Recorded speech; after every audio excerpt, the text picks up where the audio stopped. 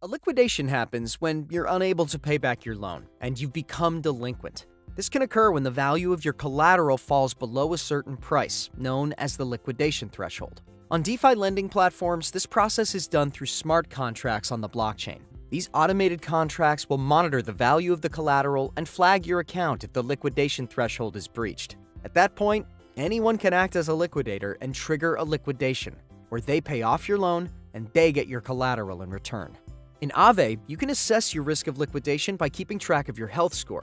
Aave will show you your health score on their dashboard, but you can also determine it by multiplying the value of your collateral by the liquidation threshold and dividing by the amount you borrowed. If your health score drops below 1, you're at risk of being liquidated. For example, you deposit $1,000 in Ethereum and borrow $500 in USDC. The liquidation threshold is set at 80%. Your health score is then 1,000 times 80% divided by 500 equals 1.6.